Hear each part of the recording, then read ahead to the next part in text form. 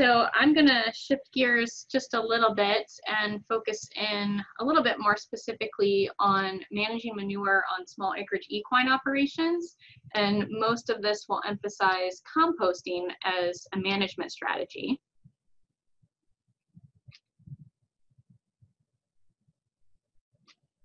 Okay, so we'll just discuss a little bit the whys and hows of composting horse manure. Casey and Jeff both have already brought the idea of composting forward in their presentations. So won't try to spend too much time on that, but just give a little bit more background on composting, and certainly with some emphasis on the advantages of composting as a means of managing horse stall waste and manure on horse properties. This can be especially helpful and actually pretty easy to do for some of our smaller scale operations. So one of the first things I challenge everybody with is when we're handling horses and enjoying the horse part of being horse owners or horse farm managers, how do we even envision the stall waste and the manure? Do we truly see it as just waste? Is it a nuisance?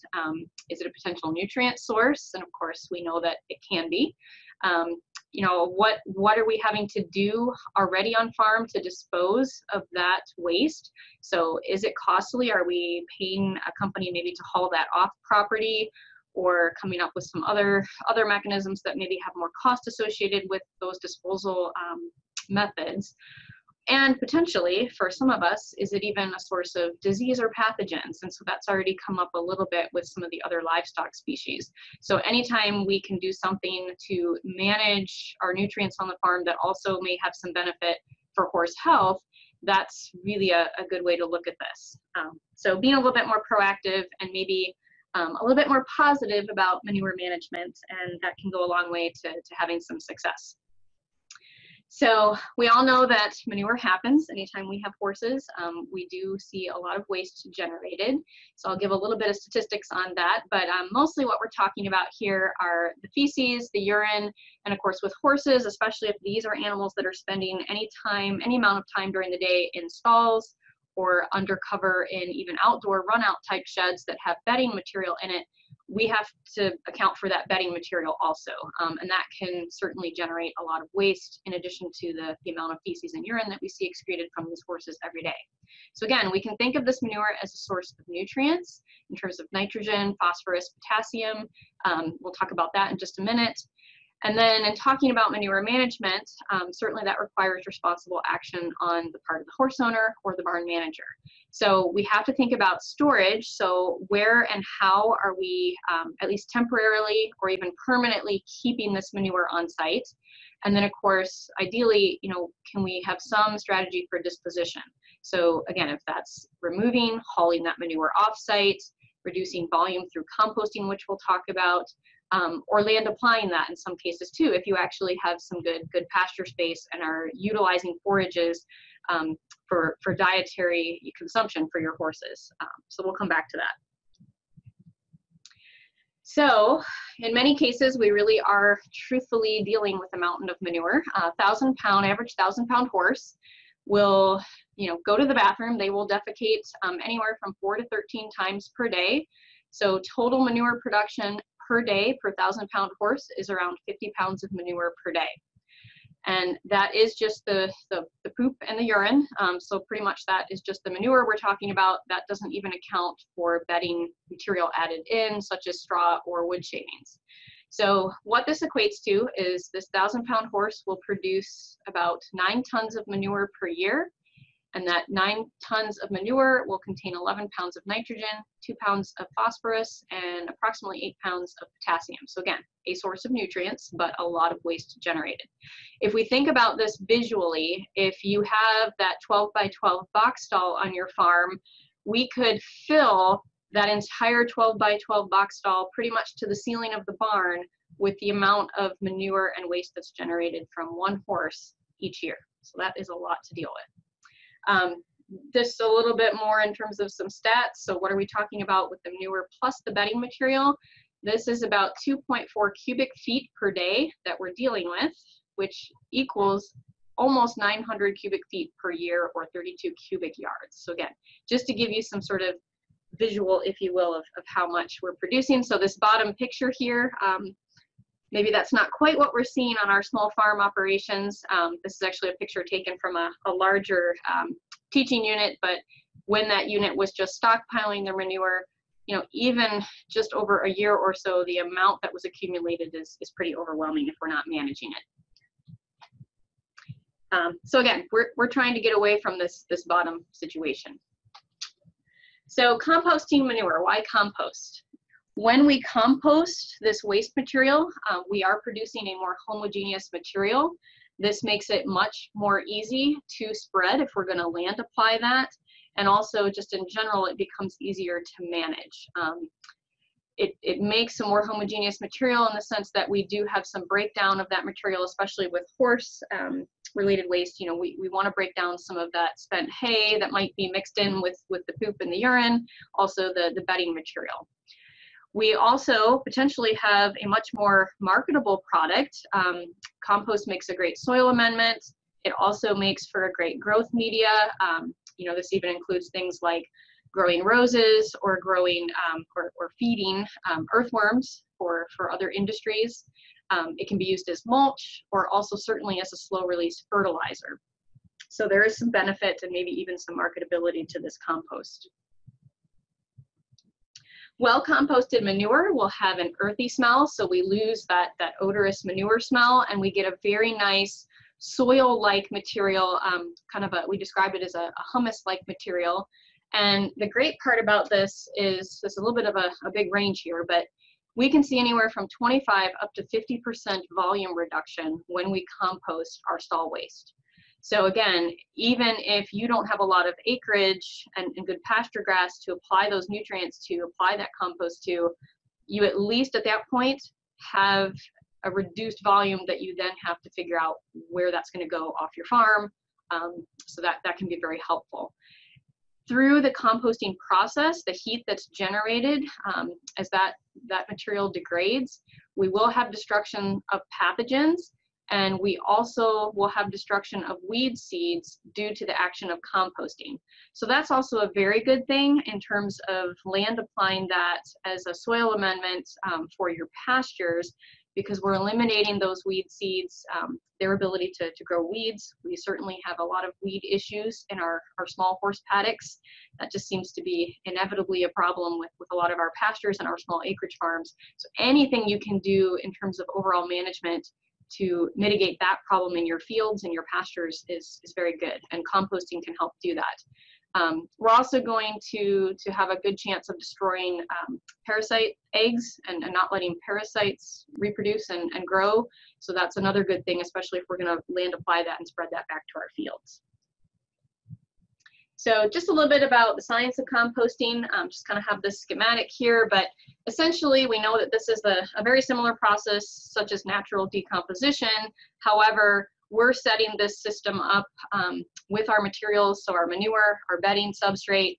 We have that carbon and nitrogen interacting so that through some management, we're actually accelerating this natural decomposition process. We're mixing that organic material with other ingredients in a manner that optimizes microbial growth. So through this, again, we're going to have volume reduction because we're reducing the mass in that material, letting those microorganisms, letting those bugs generate the water, the heat, some of the gases that we get off that pile, but in that process, we're breaking down a lot of those materials. So again, this should equal this very nice soil-like material, this humus type material. So building a compost system, I'm going to get into a little bit of the how-tos on small farms. There are several things, obviously here, a few key bullet points that we just want to talk about for a few minutes that you have to think about ideally ahead of time as you look at your farm site and your acreage. But location of the pile is very important. And so there's a couple things we can do. Casey and Jeff already showed a couple examples of bin systems. And so especially for small farms, small scale bin systems can be really, really helpful, very easy to manage. And I'll show you guys some examples in just a minute of some of those actually on some horse farms here in Florida. But the location of the pile is very, very important. So you want to identify a fairly flat site that's away from low-lying areas, because we certainly don't want to be amassing or piling this material in low spots on the farm where water can collect. We don't want to see that happening. We also have to abide by setbacks. So there are some rules and regulations based on best management practices manuals, which may be fairly specific to your state or locality. So here in Florida, for example, we want the location of our manure storage or our compost bins to be 300 feet away from public potable wells, at least 200 feet away from water courses and sinkholes, so open body water on the property, and at least 100 feet away from private potable wells. So again, this is sort of maybe not a loose guideline, but for Florida specific, these are our setbacks that we want people to be thinking about and abiding to. But again, for your specific state or situation, you may need to talk to your extension office, some of your specialists, to make sure that you're meeting those guidelines. And then another thing is consider your neighbors. So make sure that where you're constructing your bins for composting, or you're putting that manure storage area, make sure that it is relatively out of view and downwind from your neighbors. There's also some things you can do in terms of aesthetics and to reduce odor and flies and things, and we'll try to come back to some of that, but really just even obscuring it with some shrubbery or some fencing, something that just blocks the view from your neighbors, just to be considerate. So what about managing the pile? To actually have a big enough pile or windrow, what we want to see happen here is the minimum pile size should be at least 1 cubic yard.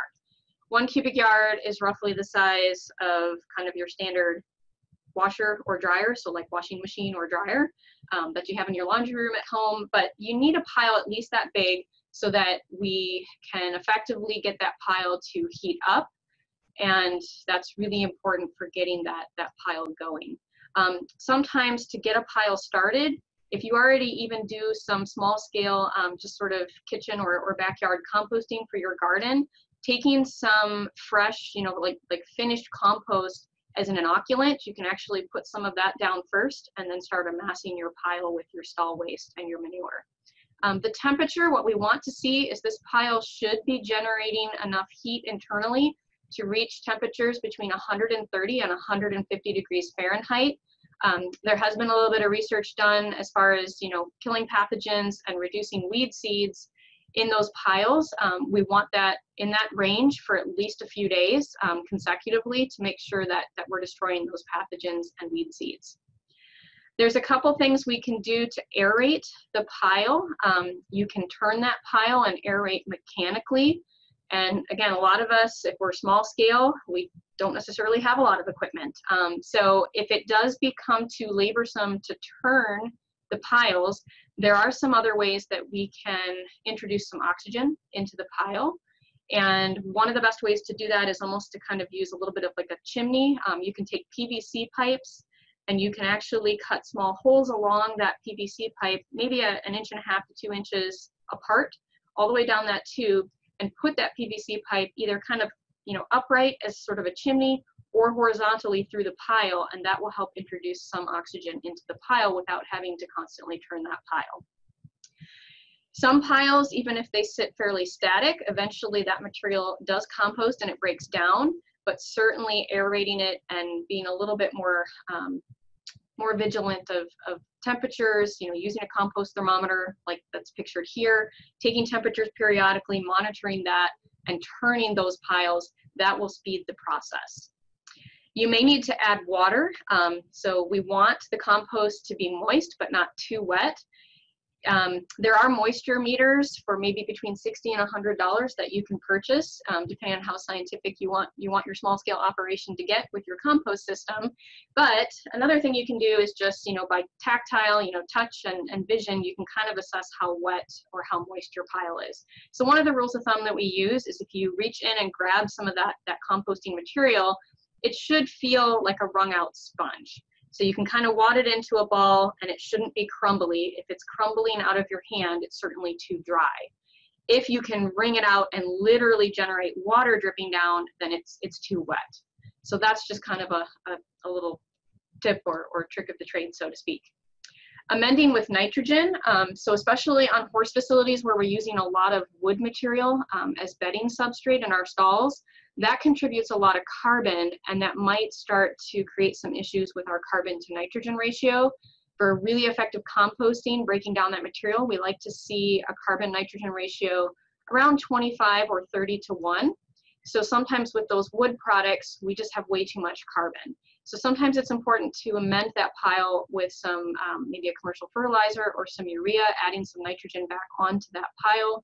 Or for horse facilities, one of the best things you can do is just go around your paddocks, pick up just raw manure, just the little road apples, and just add fresh manure to the pile without bedding.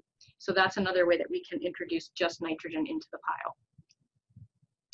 So this just shows you some composition of stall waste produced by Florida horse operations. This comes from a previous master's student here at UF, some of his work. But this just shows you, gives you an idea based on the bedding material. This was looking at spent hay. Some of our Florida horse producers will use spent bahia or Bermuda grass hay as a bedding material in stalls. So they looked at hay, straw, and then wood shavings. So if you look at the percent nitrogen, percent carbon, and then this carbon to nitrogen ratio, again, we can see that with the hay and the straw bedding material, we're a lot closer to that ideal C to N ratio, whereas when we have wood bedding material like shavings, we have a carbon to nitrogen ratio here of 77 to 1. So it's usually going to take that material a lot longer to break down. It may not compost as effectively. We're going to have to manage those piles or those windrows more, but we can also add some additional nitrogen to help that process. So how do we determine bin size? So here's an example calculation. This is together a simple 2-bin compost system for a small horse operation. So this is looking at sort of more of a recreational backyard horse operation with 2 horses. So if we look at our volume of manure and bedding generated each day, we can calculate that out because we have some values here that we can use. So if we're generating 2 cubic feet per horse, we have 2 horses, that's 4 cubic feet generated per day.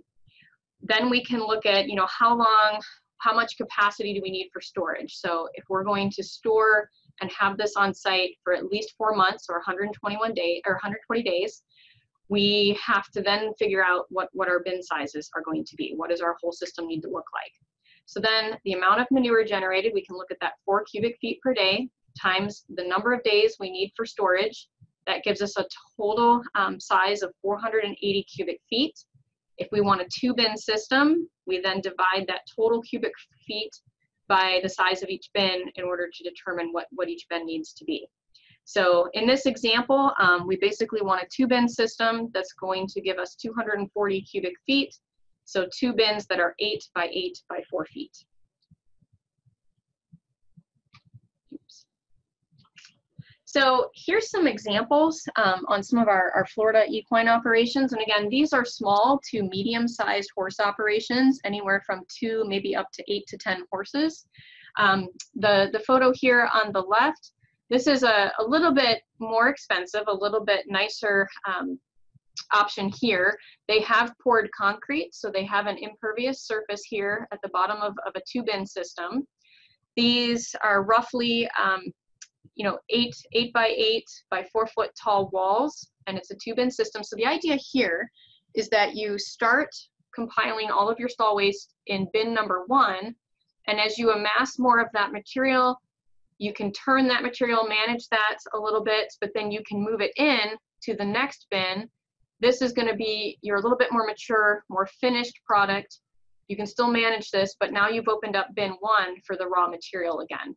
So for a lot of small operations, a 2 to 3 bin system works really nicely because it's an automatic process of getting your little small front end loader in there and being able to move that material over, and in that process you are aerating it. You'll notice here that just to keep, during heavy rain events, to keep water off the pile, they've just put a tarp here, so that can be a very cost-effective, easy thing to do to help keep the pile from getting drenched or too wet, especially during heavy rainfall. The picture on the right here, this is a 3-bin system. Also, they're using tarps to keep some of the rain off. They've also put some rubber mats at the front just to reduce runoff at the front of the bins. But this is a nice example also of just a very inexpensive, made mostly just from fence boards and extra posts that were laying around the farm. they've just constructed that 3-bin system. Just a couple more examples. The one on the left here, this was really kind of unique and kind of cool that they used some just lattice. This is just wood lattice material.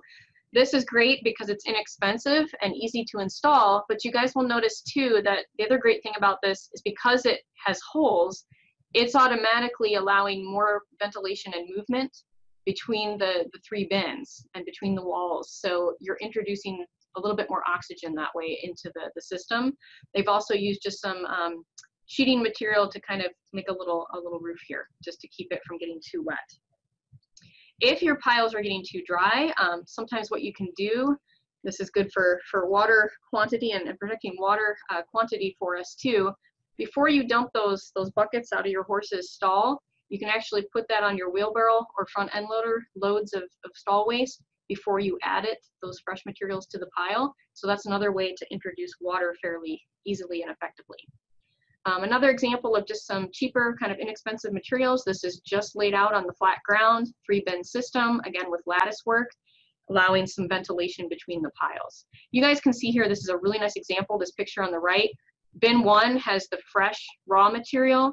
Bin 2 has compost that has probably been there for a month or two with some aeration and some management. And then if you look at bin 3, that is the more mature finished material, and you can see how nice and soil and humus that final bin material looks. So that's a very nice example of how they're using that 3-bin system to rotate through their materials and to manage the piles. These are some recent examples on an on-farm project that we have going in collaboration with the Southwest Florida Water Management District. This is a 3-bin system that a small-scale equine operation in Ocala built for the project. So again, these are 8 by 8 by 4-foot bins, 3-bin system. This is another picture of that system once they've started to put some raw material in there. This is a neat example also. This is what we consider an adapted O2 compost. There is a company out there called O2 Compost that has more of an automated aeration system. They have bin systems that you can purchase. I think starting cost on those are maybe around $1,500. So this was a family that has 2 horses at home. It's an older couple, and so they were trying to reduce labor and make this process as easy as they could for themselves. So they're using PVC pipes and a little pump system to inject air into the bins. So this actually happens to be a 4-bin system. It takes them about a month with 2 horses to amass enough material to really start composting in that first bin. But again, then they just rotate that more mature material through each bin and start again on the opposite side with their fresh material. And then they're land applying it, they're spreading it back out on this pasture here, but that's worked really great for them and reduced some of the labor of turning. Here's some troubleshooting tips, and we did supply this Dr. Warren 2005 Florida Equine Institute Proceedings article for the audience today, so this will be something that you'll have access to. This is a great table to help you troubleshoot issues such as the pile not heating up correctly or enough to really generate good heat, if the compost has a foul smell, if the compost pile doesn't seem to be breaking down very effectively. These are all some possible causes and then solutions to those problems. So some great troubleshooting tips on what you might need to adjust in the pile. And again, this is not just a science, this is quite a bit of art involved and just some practice and trial and error. So if you're just thinking about starting some composting on a small operation or helping clients with this, you may have to try some things. And there will be some things that might go a little bit wrong the first time, but this will kind of help with some of those questions. So in summary, manure management is an important aspect of horse ownership, something that we should always be thinking about on especially these small scale operations, because a lot of these operations are in closer contact with some of our urban areas and other neighbors. So that's something very important to keep in mind, and especially as it relates to water quality. We have a lot of our equine facilities that are in sensitive areas such as spring shed areas and spring shed VMAPs. So it's very important to consider water quality. So again, location of those piles, trying to reduce the volume, eliminating or at least mitigating runoff and leaching of those materials is very important. Composting is great because it accelerates that natural decomposition process of that stall waste and of that manure and gives us some really great benefits. So essentially we're recycling that organic material It helps decrease the odor associated with managing and storing stall waste on your property. We're ultimately reducing the mass and the volume that has to be disposed of. And again, from a marketability standpoint or use on farm, it can be a great soil amendment, which will add value to that manure and that stall waste, but may help you with your pasture management as well. Composting doesn't have to be complicated. As I mentioned, it's best to customize a composting system to your specific situation, to your farm, and to your labor and time constraints. Monitoring the piles and making adjustments will help improve the process. And again, that's a little bit of an art. And we've given you some resources that hopefully will help with that. And then certainly through the e-extension website, not only through this learning community, but also e-extension horses has some really great guides and fact sheets and some tutorials on composting and other things related to manure management. So with that, just a few acknowledgments here to some colleagues who have helped with a lot of this information and some of the references that we've provided. So mentioned e-extension. There's also some great information out there if you are considering large animal mortality composting as a means for disposing of carcasses on site. So for large animals, including cattle and horses, composting can be an effective means for mitigating having to work with renderers, or if you're in a zone or in a location that you cannot effectively bury large animal carcasses on property, composting can be an option. So there's some resources there as well. So with that, thank you very much, and I will turn it over to Tommy Bass.